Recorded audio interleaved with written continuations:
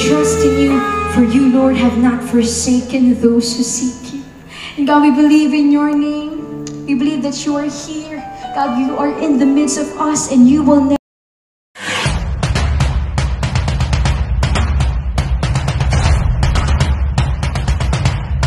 put their trust in you, for you, Lord, have not forsaken those who seek you.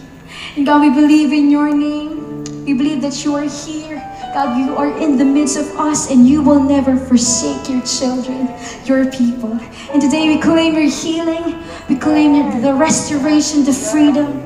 And God, we pray for your speaker, bless him, anoint him, and let every word change us from glory to glory. God, we receive you, and we bring you back all the glory, praises, and honor. In Jesus' name we pray, everybody shout! Amen. God bless you. Malalamig, ayaw po natin na tayo po ay magko-cool off spiritually. Katulad nga po sa binabasa ko pong libro po ngayon, Ablaze for God. Sabi niya po doon, and our constant danger is to cool off spiritually. Magkaroon po tayo ng spiritual cool down, or tayo po ay manlamig sa ating paglilingkod or sa pagsamba sa ating Panginoon, to lose our fervor and to slow down in our zeal. Ibig sabihin, mawala yung passion po natin, mawala yung fire po natin, maligaw po tayo sa purpose at calling na binigay ng Panginoon para sa atin ngayon. So ayaw po natin yan, kaya ito po yung pag-uusapan po natin today. Pakisabi nga po yan, set ablaze. Sino po dito gusto mag-ablaze para sa Panginoon? Diba, gusto po natin yan, I want to be set ablaze. Bakit po? Kung ako po ay may physical cool down, ayan po, hindi po tayo nakakakuha ng championship. Sa finances po natin, kapag may cool down, ang tawag po dyan ay recession. At kapag tayo po ay nag-cool down spiritually, ang pwedeng tawag po pala sa atin is a dead church. So ako po ibabalik sa ating series, di po ako makaalis sa Book of Revelation, specifically for chapter 3. At ang sabi po dito, and to the angel of the Lord in the church of Sardis, right? So mas laliman po natin yung understanding po natin ng Sardis. So sino po ba si Sardis? Ang Sardis po pala is a capital city of Lydia. So yung Lydia, yun po yung country, at si Sardis po ay yung capital city po nun. So kaya po pala si Sardis ay highlight ng Panginoon po sa Book of Revelation.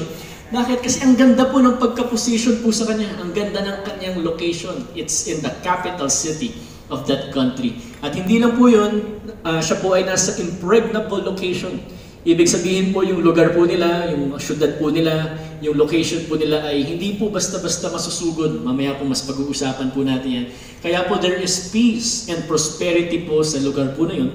And not only that, as we move further in reading the history of Sardis, siya po pala ay naging center of Christianity.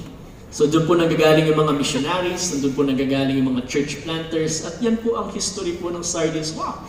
Ang ganda-ganda po ng church, ang ganda ng pagka-position, ang ganda ng location. Kaya lang po ano po masasabi po natin dyan, when a church had lost its fire, it is called a dead church. Kaya po ayaw po natin mawawala yung apoy ng Panginoon para sa atin. Amen po ba yun? Bakit po next month po, we're gonna be celebrating our 31st year of existence. 31st year na po natin sa August. 31st anniversary, and ako po as one of the pastors of this church, ayoko po na in the next years to come, ang bansag sa atin, the Lord is a dead church. Ang gusto ko po from this year to the next 30 years to come and forevermore, ang bansag po sa atin ng Panginoon is we are a church that is alive and fulfilling the mission that God has for us. Amen? Sige po, palakpakan po natin si Lord. Lord God, we just invite your presence to be in this place, Panginoon. And we admit, Lord God, that we could not do anything without you. And we allow you to interfere in our midst today. And we just allow you, your presence, Lord God, to sweep into this place, Panginoon. Fill this place with your glory. Fill this place with your fire.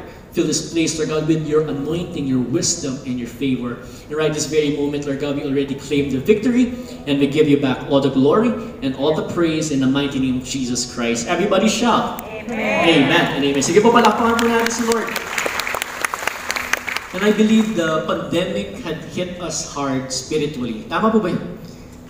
One way or another, ang spirituality po natin ay tinamaan. Bakit po? Marami po tayong nababalitaan na umaangat yung rate ng depression, marami pong nagbabackslide na Christian, marami pong nagsusuicide. Ayan po yung mga na-experience po natin, tinatamaan tayo spiritually.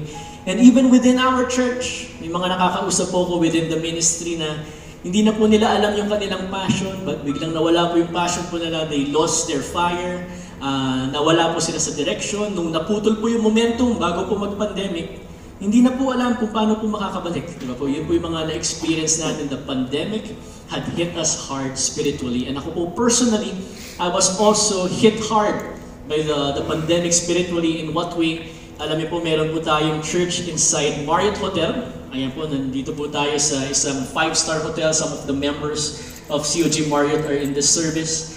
At alam niyo po, since the pandemic, hindi pa rin po tayo nakakabalik po dyan up to until now sa hotel po na yan. Hindi pa po tayo nakaka-gather for the service sa COG Marriott Manila. And as the lead pastor of that church, ako po personally na-frustrate, na-disappoint dahil hindi ko po personally alam paano po makakabalik. Paano po mag-gather ulit yung 200 members of that church, 200 attendees na po tayo sa COG Marriott Manila.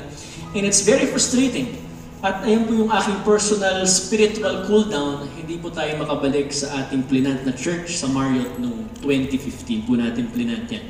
At sa mga tinamaan po ng pandemic spiritually, sa may mga spiritual cooldown po ngayon, anong sinasabi sa atin ni Lord? Alam niyo po, sabi po sa verse 3, sabi nun, remember therefore how you have received and heard. Sabi nga po yan, remember. Remember, bakit po? Ano pong ibig sabihin yan pag nag-dig deeper tayo sa salita po na yan? Ang Greek word po pala yan is menemon, at ang ibig sabihin po is to be mindful. At alam niyo po, tayo po ay makakalimutin. Sino po dito makakalimutin? So ako lang po, ayun, maraming makakalimutin. And gusto ko po i-share yung aking wife, bakit po, we just celebrated our 3 years anniversary last week. Praise God for happy 3 years po namin pagsasama. And for the verse na pinag-uusapan po natin today, I realize sa aming 3 years of marriage, makakalimutin po pala yung aking asawa. Sino po dito makakalimutin yung asawa niya? So kanina after the service, may mga umamin po sa iCafe, makalimutin yung asawa ko. So paano po ba naging makalimutin yung aking wife? God gave us a wonderful example just this week. Nung Thursday po, umalis na po kami ng bahay. So kasama ko po yung aking misis, pupunta po kami sa church. And guess what? Nakalimutan niya po magdala ng face mask. Nakalimutan niya po magdala ng face shield. Nakalimutan niya rin po dalhin yung kanyang cellphone. So nakalimutan niya po lahat yun nung Thursday. So we had to go back sa aming bahay para kunin po lahat yun. So siguro po na-experience yun rin po yun. So kanina actually, kinukwento po sa akin, buti nga yan lang nakalimutan ng asawa mo. Yung asawa ko, nakalimutan niya yung anniversary namin. Hindi nabati, hindi pala nagkabatian. So talaga pong na-experience pala natin yun. May makakalimutin po sa ating family. And in 3 years of our marriage, I found the medicine. Nahanap ko po yung gamot sa makakalimutin. Gusto niyo po ba malaman? Diba? Ano po yung gamot? Ayan po, menemon. Pakisabi nga po, menemon. Yan po yung pagkapronounce ko yan, menemon, at ang ibig sabihin yan is to be mindful, to be aware. Alam natin makakalimutin tayo. Amen po ba? Ako po ay makakalimutin din. So dahil ako po ay mindful na makakalimutin ako, aware. Pwede ko palang solusyonan po yun. Pwede akong maggawa ng sistema, pwede akong maggawa ng checklist para hindi ko makalimutan yung mga pwede kong makalimutan in the future. So, ako po, ang ginagawa ko, sinishare ko po sa aking wife, paano ba hindi ako makakalimot for my things to bring the next day? Pwede ko palang ayusin na the night before. Tama po ba yun? Pakisiko nga yung asawa niyo sa katabi, ganun pala dapat. Para walang makalimutan. Pwede ayusin na yung damit na susuotin, pwede nang ayusin yung pag-charge ng cellphone sa gabi, at kung ano pang dadalhin po natin para po masolusyonan po natin yung pagiging makalimutin natin. Tayo po yung makakalimutin, aminado po tayo dyan. Lalo na marami po tayong iniisip. So how do we apply this in our spirituality? Remember therefore how you have received and heard the Word of God for your lives today. Amen po ba nun? Naniniwala po ba kayo na may salita na binigay ang Panginoon para sa inyong buhay?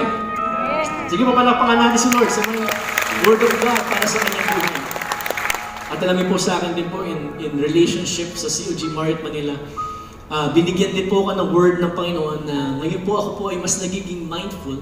So bakit po ba tayo nag-plant ng church inside Marriott Hotel? Bakit po? Ito po yung mensahe po sa akin ni Lord in 2015 of June, in the 3rd day of the Life Ambassador Program. Ang sabi po sa akin ni Lord, if you want the Philippines to be born again, go to the capital city. Yan po yung malinaw na word sa akin ni Lord in 2015, go to the capital city. Kaya po yan po na-establish po ang Marriott for 5 years. However, ito nga po, nagka-pandemic. At ngayon po pinapaalala sa akin ni Lord, yung one-liner na binigay niya po sa akin at that time, sinuportahan niya po yan ng one chapter ng Jeremiah chapter 1. At babasahin ko lang po yung pa-ending na po ng verse po na yun. Ito po yung mensahe ng Panginoon para sa akin. Sabi po doon, "For behold, I have made you this day a fortified city and an iron pillar and bronze walls against the whole land, against the kings of Judah, against its princes, against its priests, against the people of the land." So, ito po yung pangako po sa akin ng Panginoon. Talagang in-establish kita dyan. However, may mga problemang pagdadaanan. Na-experience ko po yung persecution, na-experience ko po yung hirap na pag-establish ng church. At talagang hindi naman pinangako ni Lord that it will be a smooth sailing ride. So ngayon po, as I'm being mindful again na may mensaheng binigay si Lord para sa akin, anong sinabi po sa next verse? Yes, they will fight against you. Yes, you're gonna have a pandemic. Yes, you're gonna go through a wilderness. Yes, you're gonna go through all these storms. Pero ito po yung pangako ng Panginoon para sa akin at that time, "But they shall not prevail against you, for I am with you, says the Lord, to deliver you." Yan ang mensahe ng Panginoon para sa akin. At ay naniniwala ko, yan din ang mensahe ng Panginoon para sa bawat isa. You may be going through this wilderness, this pandemic, pero hindi po yan mananalo against us. Bakit po? Kasi kasama natin si Lord at siya po yung magde-deliver sa atin sa mga pinagdadaanan natin yan. Amen po ba nun? Sige po, palakpakan po natin si Lord.